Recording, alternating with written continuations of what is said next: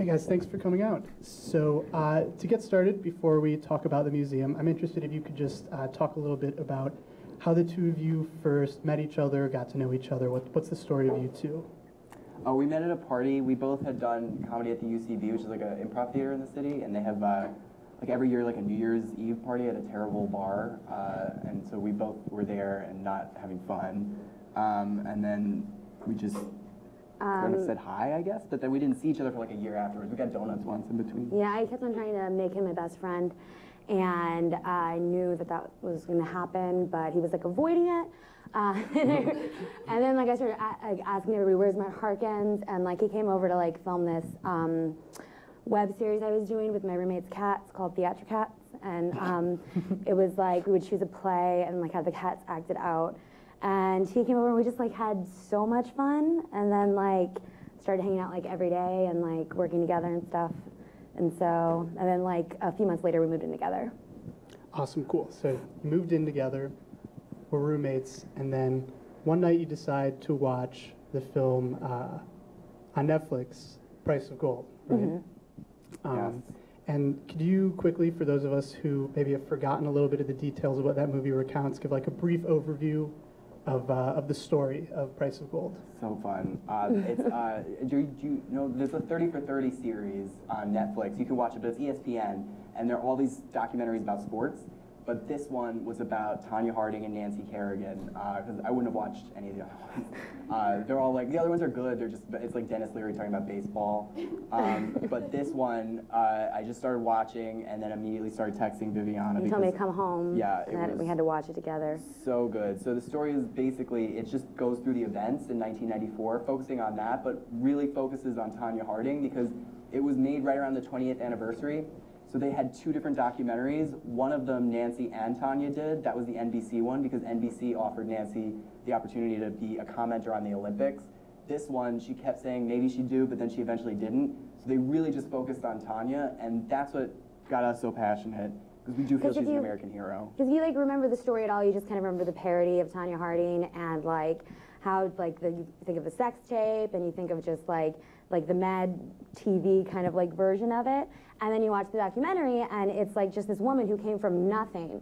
You know, all she really had was ice skating. And she makes it to the pinnacle of that. She makes it to the Olympics twice. And she's the first American, not just the first woman, but the first American to land the triple axel. These are all things that we had never, ever, ever heard about, because we were like 6 or 7 when it happened. Mm-hmm. And then like to see her like, just like she made a few like bad choices, she was around the wrong people, and then like she comes from nothing, she like reaches like the pinnacle, and then she just loses everything, you know? And then it's just, it's fascinating. And we were so excited about talking about it, and nobody else had also just seen it. So that's kind of how we ended up making a museum. Right, and really quickly, just the facts, so we can all recall 1994 Olympics, Mm-hmm. Yes. right? The qualifications, right? Instead of me just saying it and you confirming, maybe it's better if you just lay this out because your knowledge is a bit better than mine. So yeah, Tonya Harding, she was the first American to land a triple axel in 1991, and then at the same time, Nancy, both her and Nancy were showing up in competitions, and then like fast forward a few years later, they're 24 and 25, so this is really the last year that they're going to be able to compete, and right before the qualifying championships for competing in the Olympics, Nancy Kerrigan is attacked at the arena where everyone's practicing. And at first they have no clue like who did this, but really quickly it becomes pretty evident that Tonya Harding's husband was definitely involved, and then the suspicion is then that Tonya Harding was involved in planning the attack itself. Yeah, then a media frenzy followed, and this was right before the O.J. Simpson thing, so it was like months of just every day the story changed, and it just kind of took over. Mm-hmm. Cool. So I do want to talk about the media reaction, but before that, you guys saw this documentary, you really enjoyed it, you thought there was a story that was worth telling. I feel like a lot of people watch documentaries and have similar reactions. Very few of them decide to take that and then go build a museum in their apartment based on the documentary. Mm-hmm. Yeah. Mm-hmm. So how did that idea come about? Well, the apartment, we moved in there a month before, and it was the first place we looked at because it had 2 rooms away from each other. And it didn't have like a living room, but it had a really long hallway. And we're like, oh, well, you know, do something with this. And then he was working at a museum at the time, and there was actually a text exchange. He was like, nobody at the museum wants to talk about Tonya and Nancy. And I said, ha ha ha, you're making it the Tonya and Nancy Museum. And then like, I think like 4 a.m. the next day, I was like, Matt, now we're gonna make the Tonya and Nancy Museum. Yeah. That's exactly how it happened. And when you, at that early stage, when you're thinking, we're going to start a museum, did you have any sense of what it would mean to you to form a museum, the type of things you would be looking forward to have in it? The original plan, the original Kickstarter, we were asking for $75 to blow up pictures and put them in the hallway, and we figured like that would be enough, you know? And it was like, oh, this will be a fun, funny thing, you know, you'll come over and you'll walk down this dark hallway and see pictures of Tonya and Nancy, and crazy. And then like we launched the Kickstarter, and then I mean we didn't really think ahead of time, oh, there is a figure skating community, but I mean of course there's a figure skating community. And they started reaching out to us, and the first person we met that really took it from like joke to like, oh, like this is going to change everything, was Lois Elfman, who was who's a figure skating reporter, journalist, and she contacted us right away and was like, I have artifacts for you. And so we met with her, and she gave us like all this amazing stuff that she'd had in her house, like a book, a scoring book from 1990 with Nancy and Tanya's face on the same page. Then she gave us backstage passes that she had for different championships. Of the one where the attack happened yeah, as there was well. one. There was a ticket for the Joe Louis Cobo Arena in Detroit. Original pictures of Nancy Kerrigan that she took, and then like this one pin from that championship, and she was just like, it was so important to her, like, and she gave it to us, and then like we kind of got home and we're like, okay, we have to like really try, you know. And so we went to Michael's and got so many shadow boxes. And then so people started making art, and people started like sending us other things, and so we kind of just came up with this hub for it. And then I mean, like, so it did start as like a joke, but like we put so many hours and like so much love into it, like, and we're just so committed to it that it's very real to us.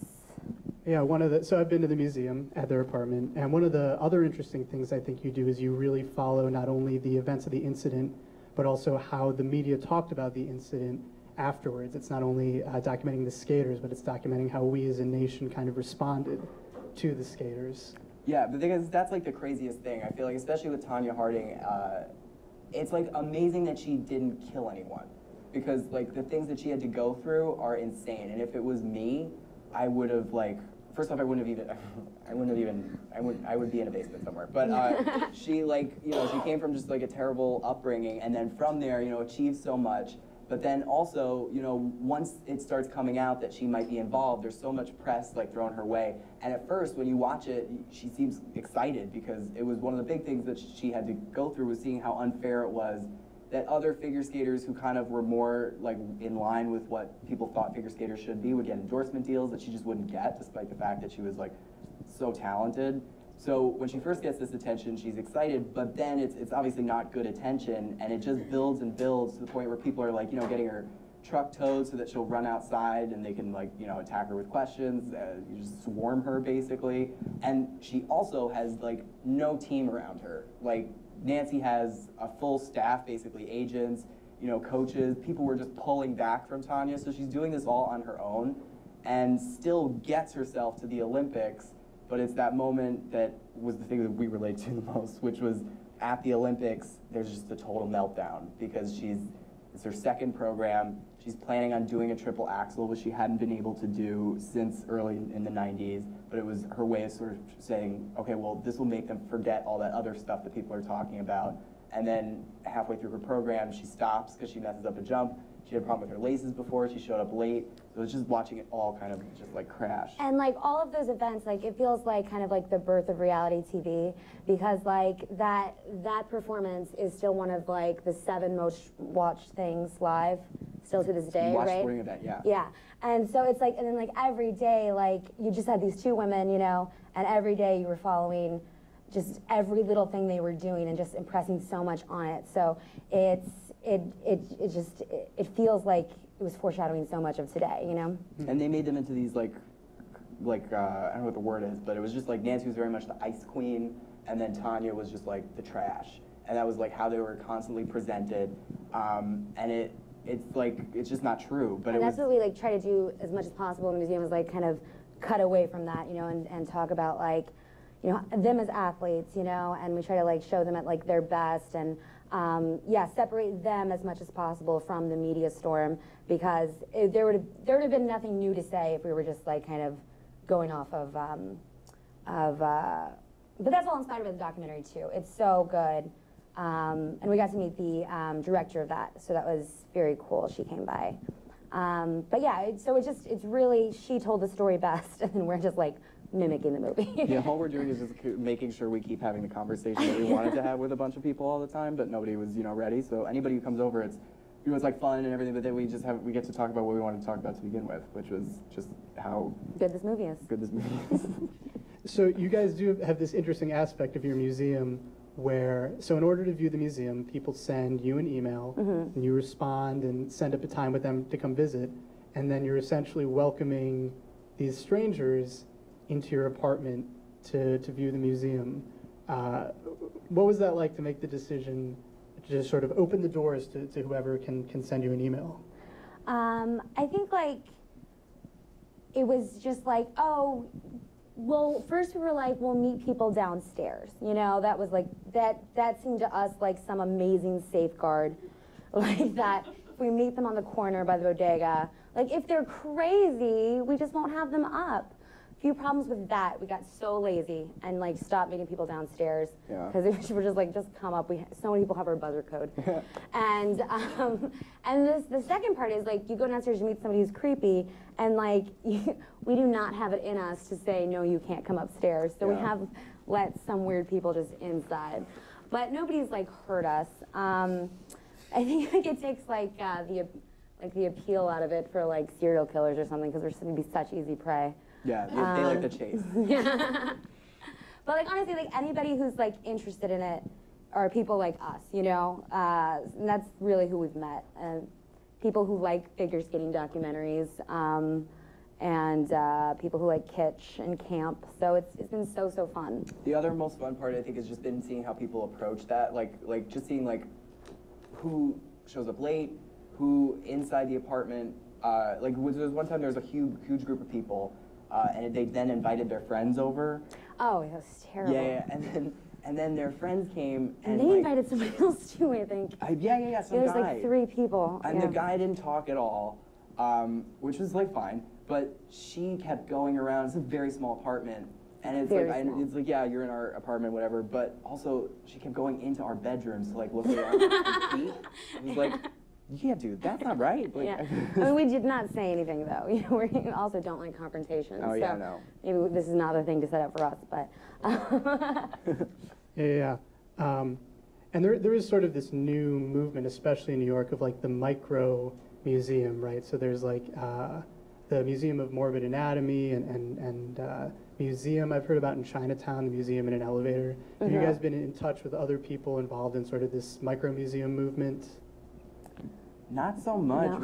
No. We reached out to a bunch of different museums a while ago, just about like when we didn't know what would happen with like the collection that we have. Yeah. And the response was not.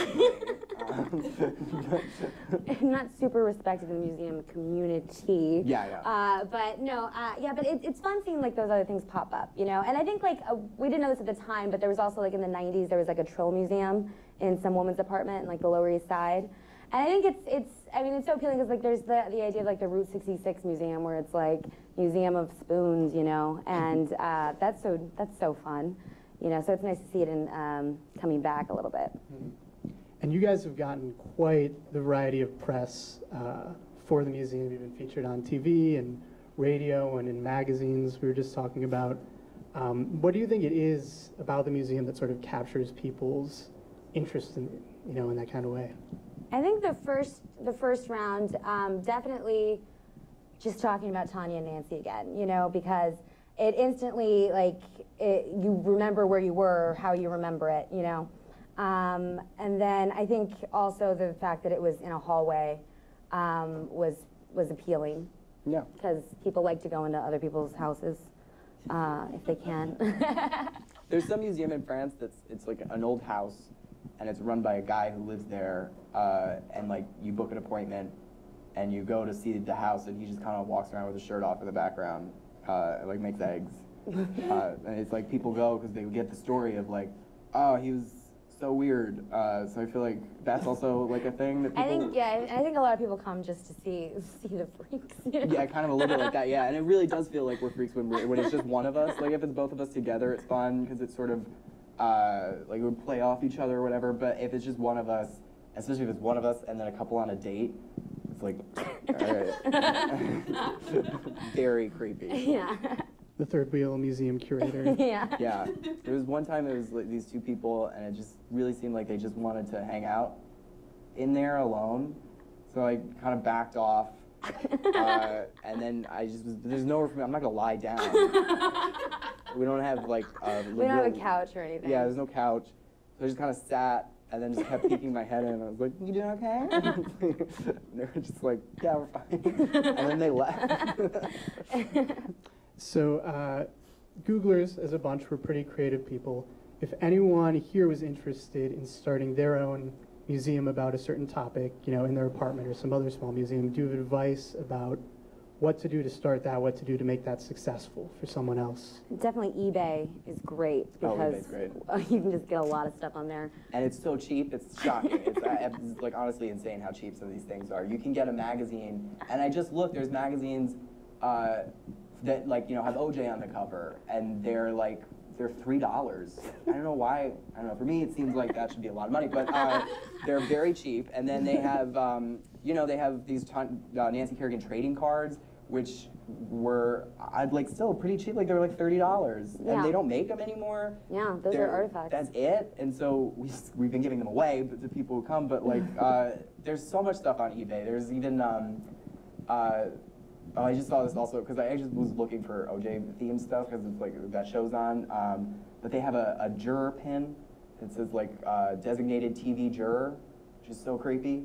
And that's for sale on eBay for like $2 if you want it, and maybe not. So go for it. But I think like the big thing is like, I mean, you know, there's the internet, as you know, so it's so easy to connect with people who are interested in what you're interested in, and that's really why this was so fun and I think caught on a little bit because we could just connect with other people who like the idea, you know, and then they've come from like all over. We've met people from Australia, and we're in contact with the guy who runs the Tonya Harding fan club in New Zealand. His name's Terry.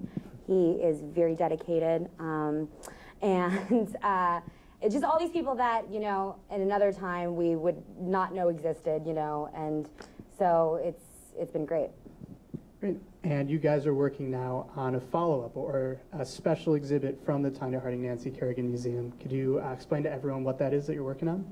Yes, we're very excited. One of the artists who had made us a drawing for the permanent collection, Laura Collins, she lives in Chicago, and she has a series called The Olsen Twins Hiding from Paparazzi of paintings, and they're hiding behind Birkin bags and Starbucks cups and Blackberries. So we want to bring that here.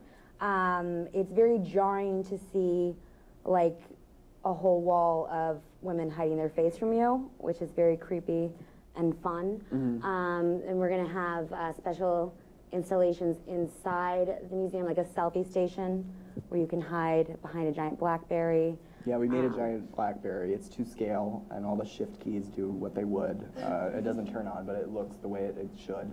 So you can hide behind it.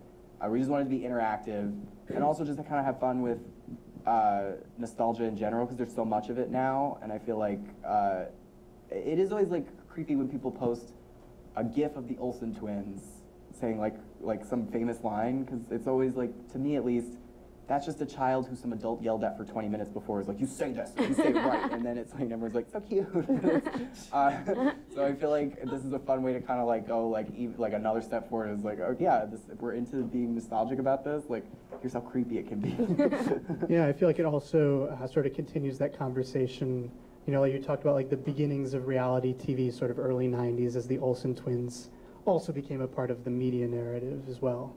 Yeah, it definitely carries that on. Like, when I was a kid, like, I was a big Mary-Kate and Ashley fan, and I went to, like, this theme park to meet Mary-Kate and Ashley, and, like, you wait in line for, like, 3 hours, and it just, like, got more and more, like, depressing and weird, and then, like, you pass by them, and they're just sitting there, and they're both like this. And it was just like, oh, I'm so sorry for looking at you. And they, like, grew up in that, and then, like, the second they really hit 18, like, they just, like, went into hiding, which is just so cool, I think. And I feel like they did their work. And still, like, they can't walk down the street, you know?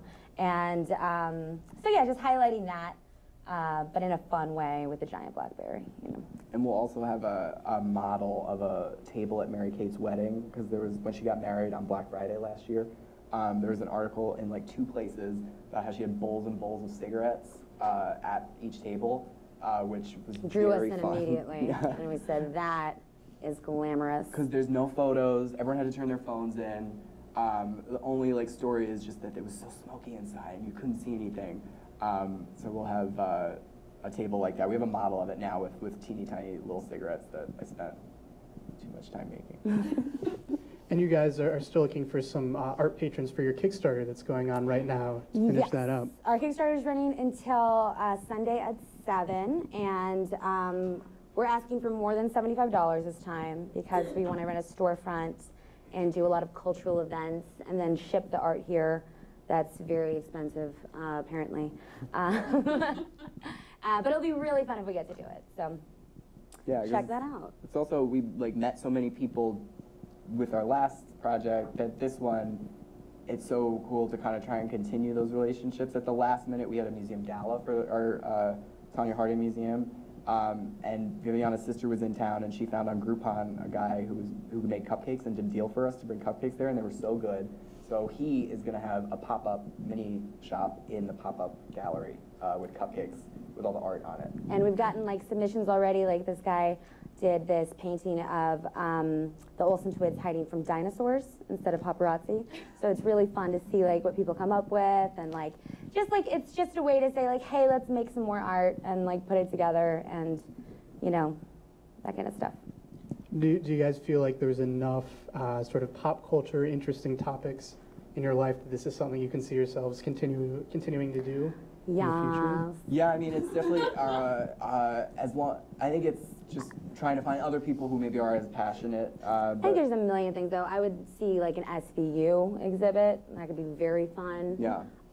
Just a lot of pictures of Ice-T. Love that. And there's so much ending. good fan art online, and people make beautiful fan art. oh, they make such beautiful fan art, and a lot of times it's like a joke, but it's like they have created something that Beautiful. is so good. And it's about everything. HGTV shows, there's fan art of there's fan fiction too. Or like if you watch Loved or Listed, yeah, it's a great show. And they have these 2 hosts, Hillary and David, and they have great chemistry. I sound very old, but I love them. And there's fan fiction about them. Nothing happens, but it's just about like, you know. Erotic fan fiction Yeah. is what he's talking about. Oh, geez. Okay, great. Well, so we have a microphone down in the second row. If anyone has any questions they'd like to ask Matt and Viviana about the museum or the skaters or anything at all.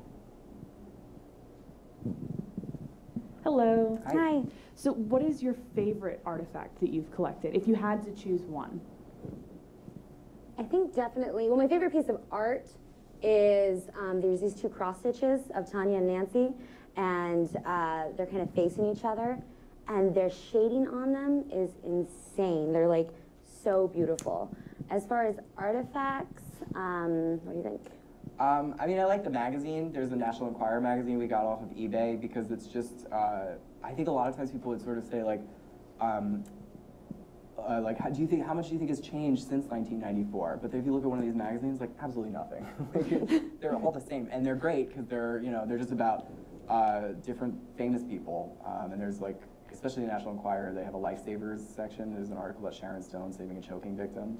But if you look at that, they're no different than any website that's around now. It's just if it would happen today, I think there'd be a much more, there'd be like Twitter, there'd be any sort of social media where people could say, hey, let's maybe not like look at it this way. And I think there'd be more, I guess, just more outlooks on something, because it is very, when you look at the magazines, which were really the place people were going, it's just insane how you know, sexist, how stupid some of these just spins on the story were.